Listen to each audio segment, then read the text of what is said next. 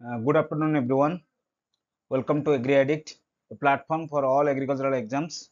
We are introducing the course for the ICAR JRF Entomology and Nematology 2024. My name is Bimal Kumar Sahoo. I have completed my graduation from Odisha University of Agriculture and Technology, Bhubaneswar, and Masters from Central Agricultural University, Imphal. And currently, I am pursuing my PhD in Agricultural Entomology in Tamil Nadu Agricultural University, Coimbatore. I have secured the first rank as well as the gold medal from the Central Agricultural University, Imphal in the year 2022 in my PG career. And I have also cleared the ASRB net in Agricultural Entomology in 2022.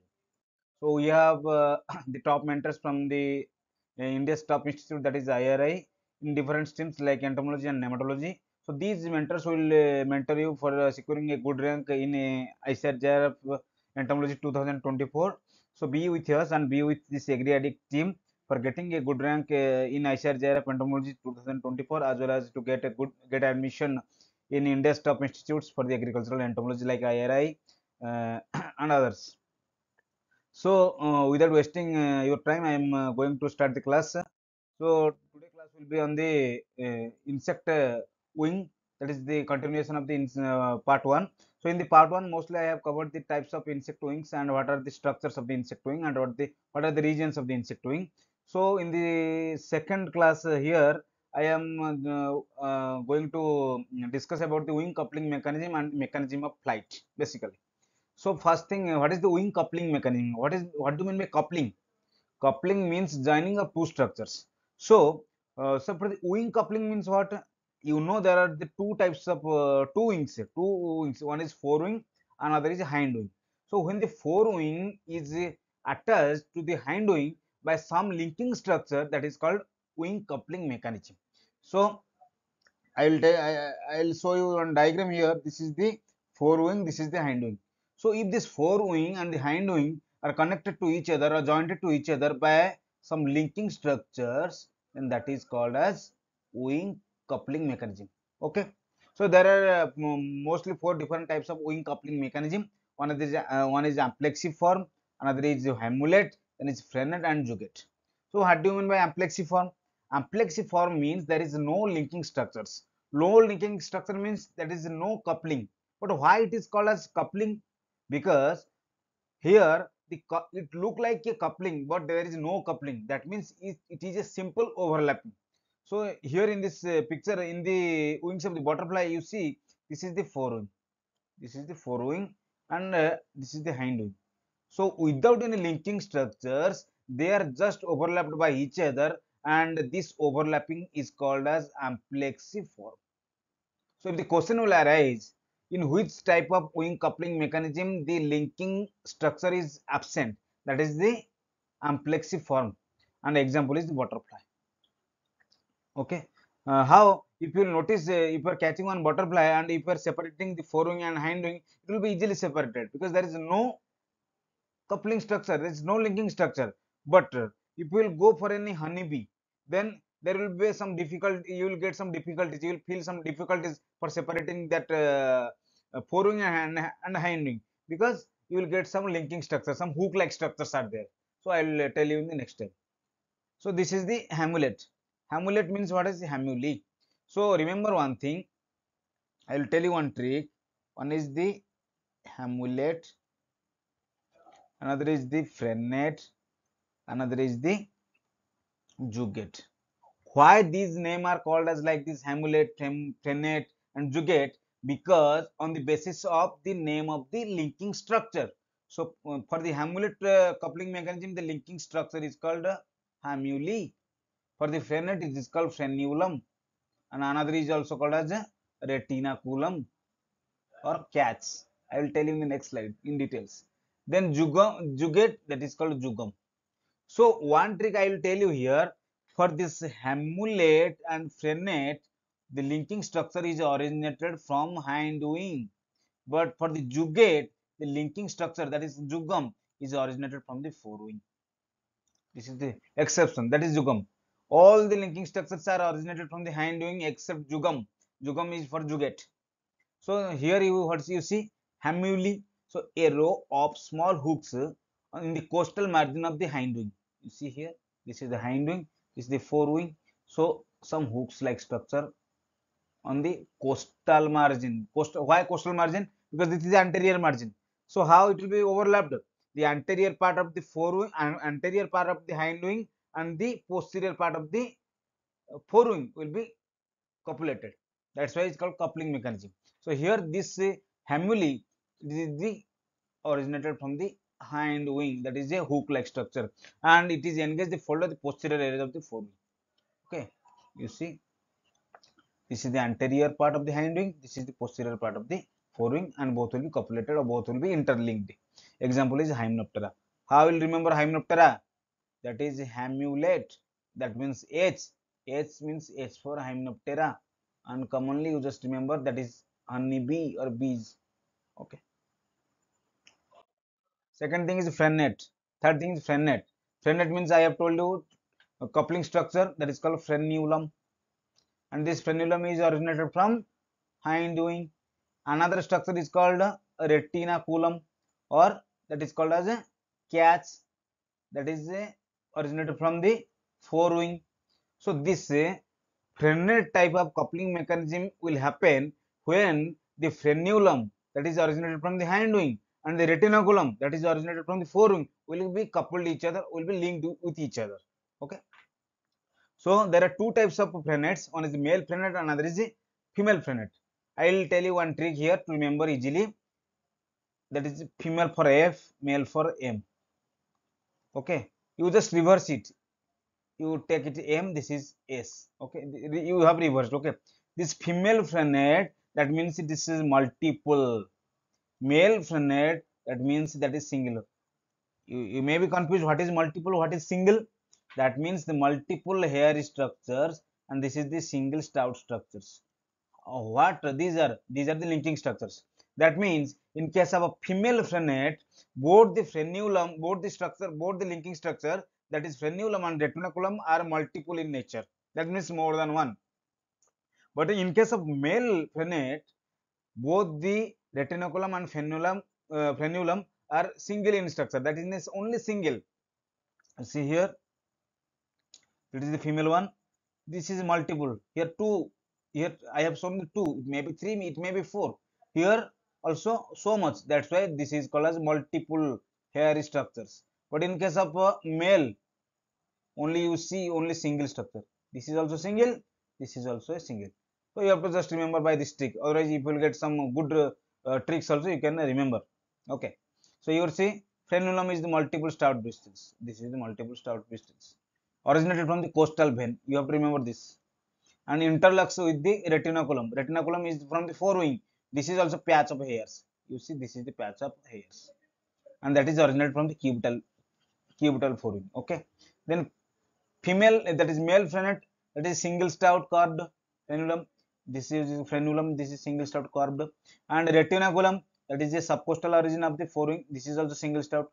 This is also single stout. Okay, both are carving in nature and both are single in nature. And what is jugum? Jugum I have told you, this is a lobe-like structure that is originated from the forewing. This is the exception.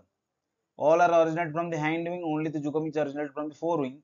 Here you see, this is the forewing part that is attached to the coastal margin of the hind wing. This is coast. So this is the lobe-like structure, and this is the coastal margin of the hind wing. So this is called as a jugum, and that is originated from the forewing. This is the hind wing. Example is the happy moth. How to remember? J is there. Nearby letter is what? H. So J for jugum, S for happy lead. For the frenet, how you know? F for frenet, F for F, food sucking moth. H for a hamulet, H for hymenoptera, it is B. So you have to remember like this. In entomology, so many things to remember. Just you have to make some good tricks. Then only in the exam you will get suddenly that idea. Okay, okay, I remembered that one. That's why I got this answer like this. If you will try to mug up everything, then it won't be possible. Okay, try to understand something and try to remember something by the good tricks. Then only you will get some easy methods to understand and also memorizing everything. And here I have tabulated everything in a table. So first is amplexiform, that is the hindwing structure is nil. I have told you forewing also nil, that means no linking structure. Example is butterfly. Here see, Then is the hamlet, that is the hamuli, that is called hindwing structure. Forewing is nothing is there. H for hamuli, H for hymenoptera, I have told you. Then frenet, frenulum and retinaculum, here also frenulum, retinaculum, here also frenulum, retinaculum. F, that means it should be reversed, that's M, that means multiple stout bristles, that is coastal origin, that is the subcoastal, that is cubitus origin. Okay, and here you see frenulum, this is single, that means single stout structure, this is coastal origin, and the retinaculum is the subcoastal origin. Just you have to remember, always the frenulum should be from the coastal origin, only the retinaculum place is different. In case of male frenet, the retinaculum is from subcosta. In case of female frenet, the retinaculum is from the cubitus. Okay. Then juget. Juget means here I have just incorporated very in a wrong manner. In case of hindwing, there is kneel. No. In case of forewing, that is jugum is there. Okay. I will correct it in the notes. Mistakenly I have put. Okay. Jugum is present in case of forewing. Example is happy moth. I have told you J for jugum. Nearby letter is H. That means happy moth. Okay. Then what is the wings sclerites? Wings from the short question point of view, it's very important. Wings sclerites is otherwise called as Terralia. You remember it's Terralia. There are 5 types of Terralia or 5 wing based sclerites. One is tegula. It is a hair structure.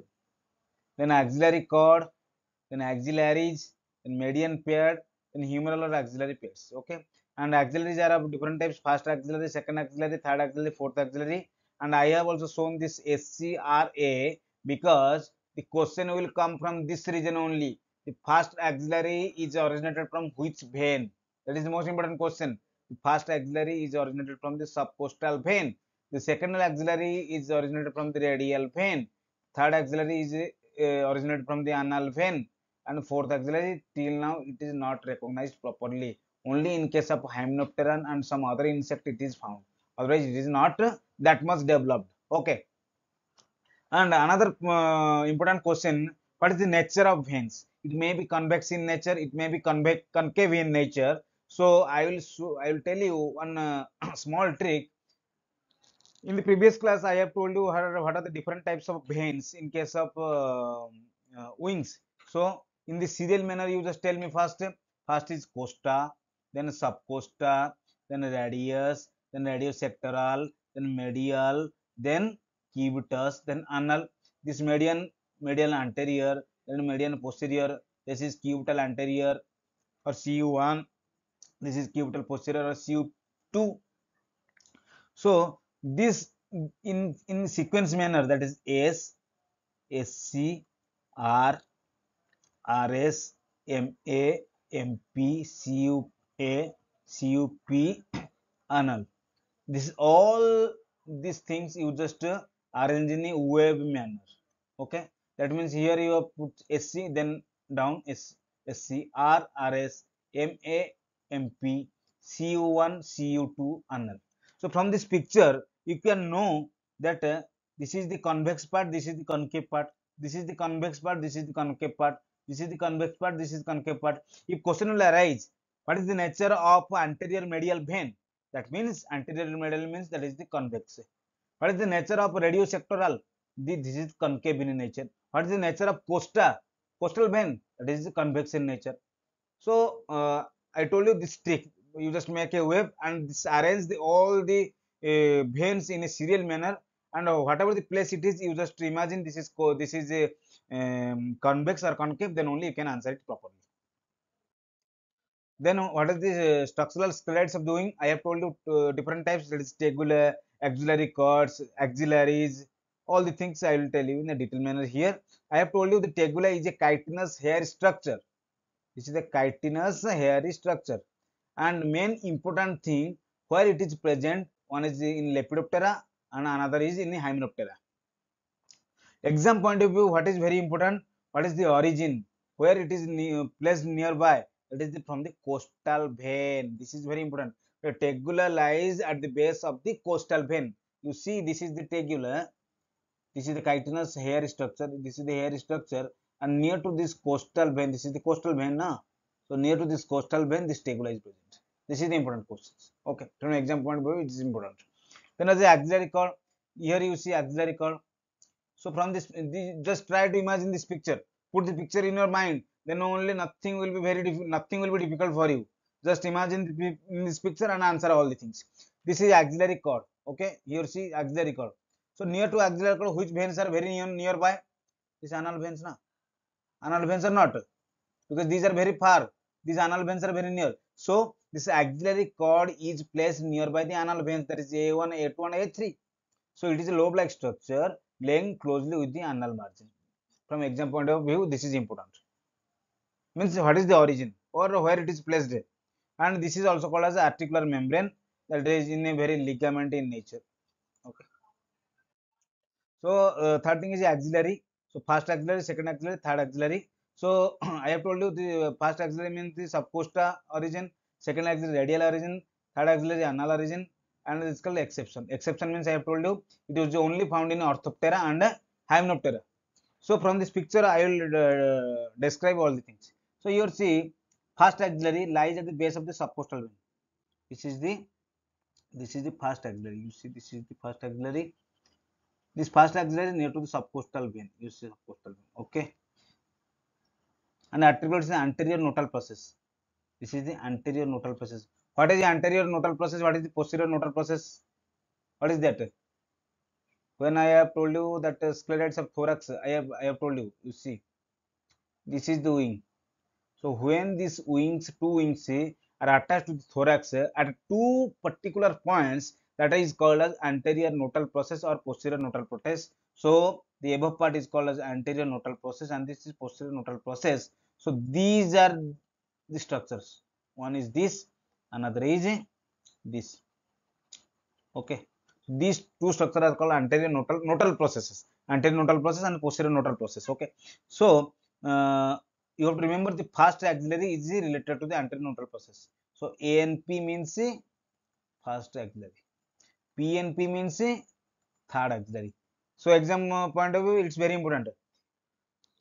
Which axillary is attached to the posterior nodal process? That is third axillary. Which axillary is related to the anterior nodal process? That is the first axillary. Okay. And the second axillary is called radial in nature, radial vein. You see, this is the second, and this is the radial vein. So that's why it's called radial. Okay. So attributes the first primary axillary, that means this is attached to this one, and the process the pleuron to, and with the wing process, pleuron distal. So this is the attached to this flexor muscles. It is the wing process. Okay, flexor muscles. Then third axillary I have told you important is PNP. Then what is fourth axillary? You have to remember only the Orthoptera and Hymenoptera is present. It also attributes the PNP proximally and third axillary distally. You see here. This is the fourth axillary.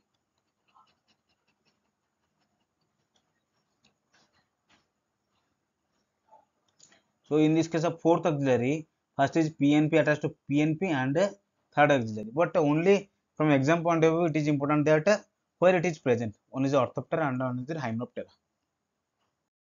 Then median pads, two types of median pads are there. One is the first median pad and the second median pad.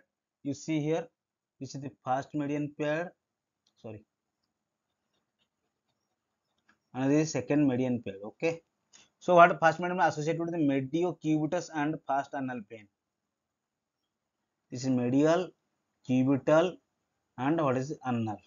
Okay. So this first plate, this is the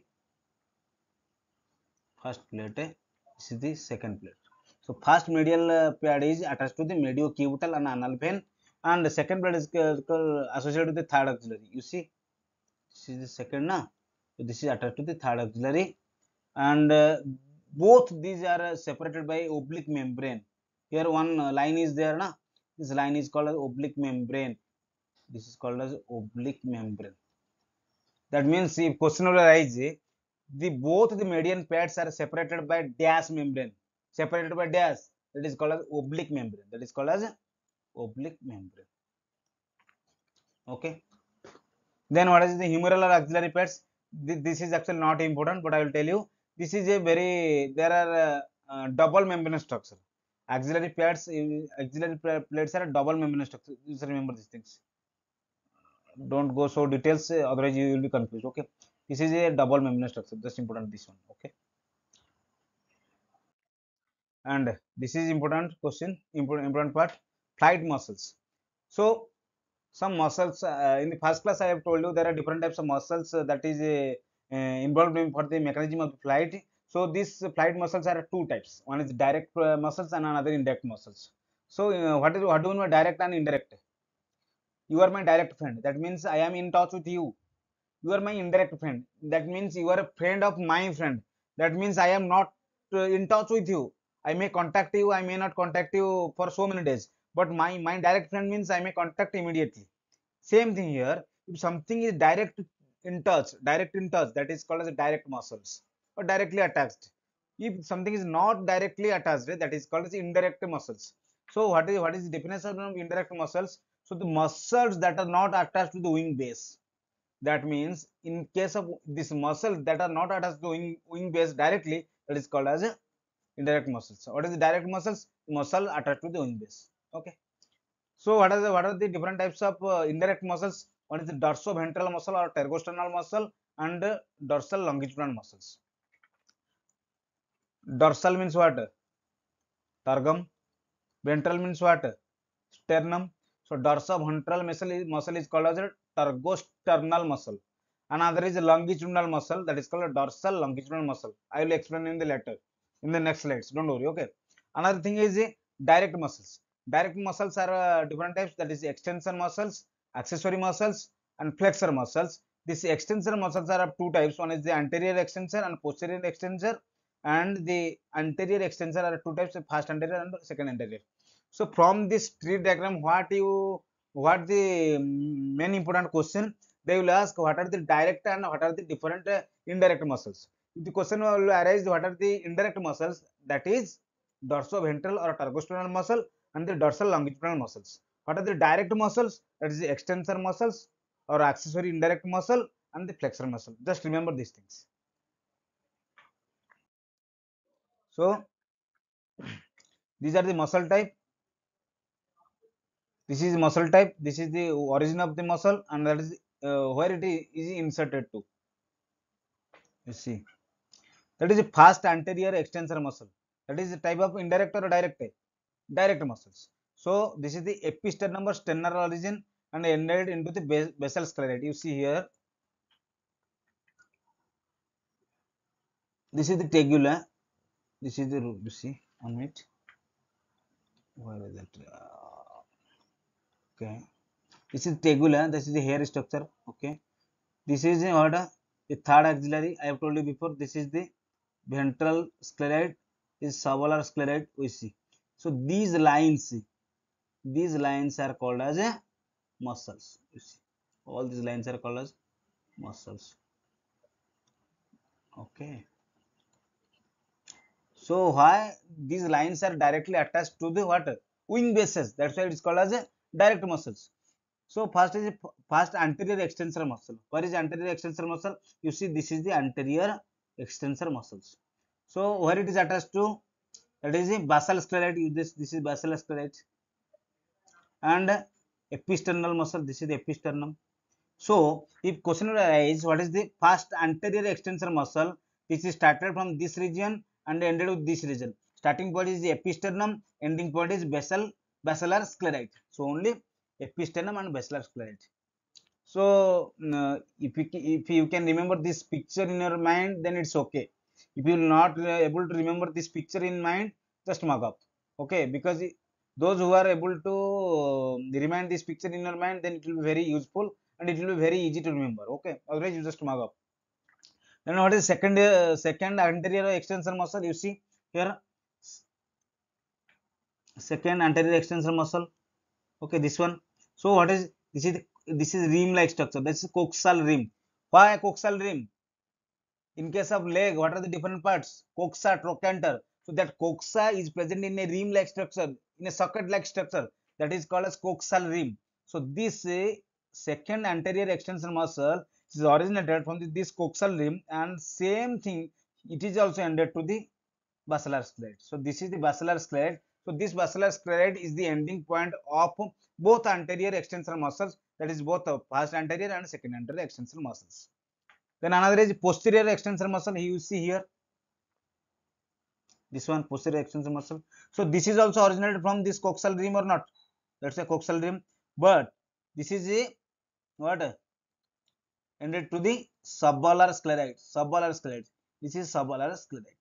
Both anterior extensor muscles are ended with the basal scleroids, but the posterior extensor muscle is ended with the suballar scleroids.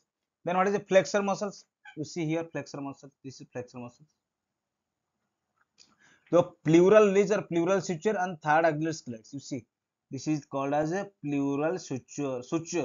Suture means what? Some invagination structure, some gap-like structure. So this pleural, this is originated from the pleural suture and ended with the third axillary. Okay, and this is the accessory indirect muscle. This is not important that much. No need to remember. Okay. So mechanism of flight. First two lines are very important. The flight of an insect is based upon Bernoulli's principle of aerodynamics. This is aerodynamics. Okay. Then what is the stigma? Very important. VVIMP. Very important. That is called a dense discolored part of the coastal margin of the wing, usually end at the radius.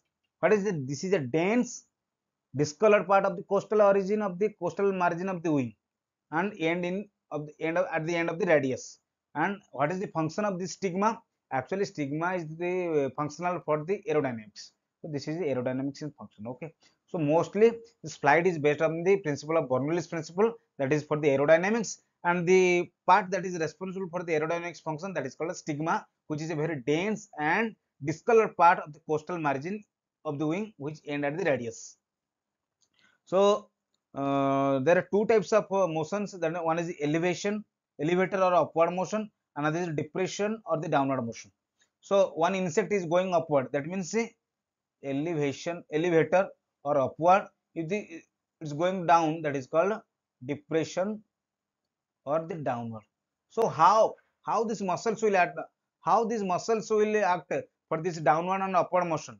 Mostly for the downward and the upward motion, indirect muscles are functional. Indirect muscle means there are two types of indirect muscles. I have told you in the previous slide. One is dorsoventral or turgosternal muscle. Another is dorsal longitudinal muscle. So how they will function, I will explain in this slide.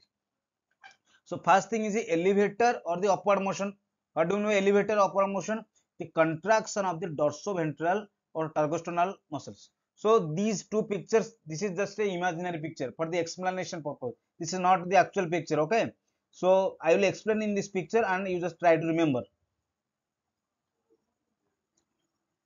This is the tergum. This is the sternum. Tergum means what? Tergum means I have told you dorsal. Sorry. Tergum means what? Dorsal. And ventral means what? Sternum. Okay. So the relaxation of the dorsal longitudinal muscle. What is the contraction of what? This one is what? Longitudinal. This is long muscles, na? You see here. This is a long muscle. Longitudinal muscle. That is dorsal longitudinal muscle. These are 2 points. These 2 points are called as a dorsoventral muscle. Dorsoventral. Okay. So what will happen when you see this is the what? Relaxation of dorsal longitudinal muscle. This will relax. The shape of the tergum becomes concave shape. You see here, I am telling you. You see, first thing.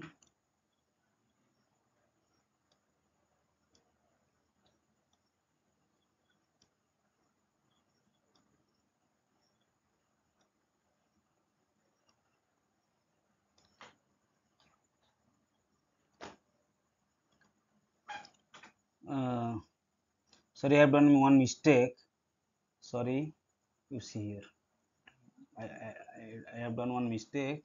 I'll rectify it. You see here, this one and this one.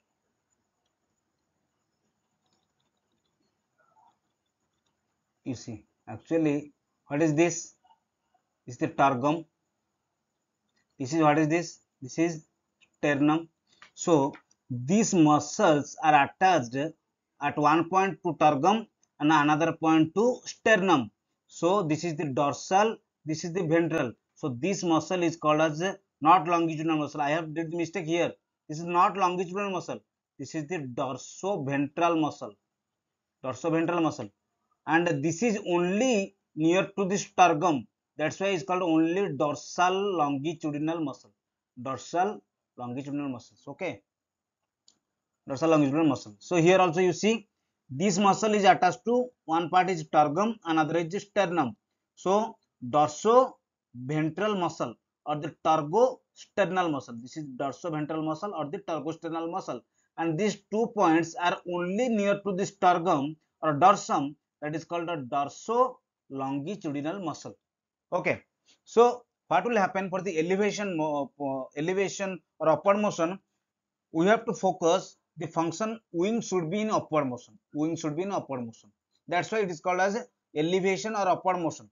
Same thing in for the depression or downward motion, the wing should be in a downward motion. So you just imagine a spring-like structure. If we'll pull this structure downward, then what will happen? The wing will automatically go upward. That means if we'll pull this structure, this if we'll pull this dorsoventral muscle downward, then wing will be upward. Same thing, for the depression. When we will relax this dorsoventral muscle, the wing will be also relaxed to be downward. So you have to remember like this: the contraction of dorsoventral, you you will just pull. That means you have to contract.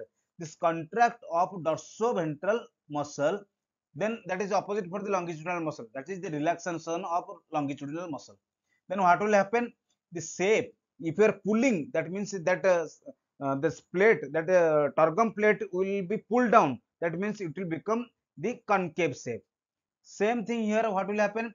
When you are relaxing the dorsoventral muscle, it will become the convex shape. Okay, so shape of the targum become the concave, and but here the shape of the targum become the convex shape. So what will happen? So due to concave shape, what will be the pulling downward of the targum, and the wing articulation will be upward, and here also wing articulation will be downward. I will tell you in the detail in the next. Here you see this and this. Okay, so this is the muscle. Okay, this is also a muscle. For this is for upward, this is for the downward. So how will make upward? Upward means first this is the what this is dorsoventral muscle. This is the dorso-longitudinal muscle. So this is the originally plane. This is originally straight. This is also originally straight. But for the wing, for moving the wing upward, this is the original wing. Okay, this is also original wing, original position. So we have to make what it should be go up. It should also go up. How it will go up? It will pull down it. That means we have to pull it down, then only it will go upward. Like this, we have to pull it, to push it, then only it will become like this. Okay, so how will pull down? That means we have to contract. We have to contract this muscle, and we have to relax this muscle. We have, that means contract dorsoventral muscle, relax dorsal-longitudinal muscle. Then this should be concave. The targum should be concave. Then only it will upward motion. Same thing here. What will happen? It should be relaxed or not? That means dorsoventral muscle should be relaxed. Then dorsal-longitudinal muscle should be contract. Then what will it? The targum should be convex. Remember, you remember not? If any doubt, you can ask me in the WhatsApp or in the online classes. Then I will tell you again also. So first thing you have to, this is the plane. This is the plane, targum. We have to move the wing upward. That means what we will do? We have to move it down. For down purpose, what we will do? That dorsoventral muscle should be contracted downward. That means the relaxation of the dorsal longitudinal muscle. Same thing here. For the downward motion, what will do? we have to move it upward. That means we have to relax dorsoventral muscle and we have to contract the longitudinal muscle. So this is the mechanism of flight. If you have any doubt, then you can ask me in the online that discussion class, or in a WhatsApp group. I will try to clarify everything. Due to network problem only, I am taking the class in offline mode in a recorded class, and I am putting the YouTube. But you just go through this classes, and if you have doubt, you can ask me without any hesitation. I will try to clarify everything. So thank you for your patience. Thank you. And another user, I will share some mock test also. So you just go through that mock test, and whatever I am teaching you, just try to note down everything. By just simply listening, you will not get anything. You have to just practice again and again, and whatever the points you have to remember, just make your own tricks. Otherwise you just follow my tricks, and whatever as per your convenience, you try to remember everything. And do practice again and again for the mock test and other for the MCQs also. Then only you will get some confidence for attending questions. So by this, I will like to conclude this class. Thank you so much.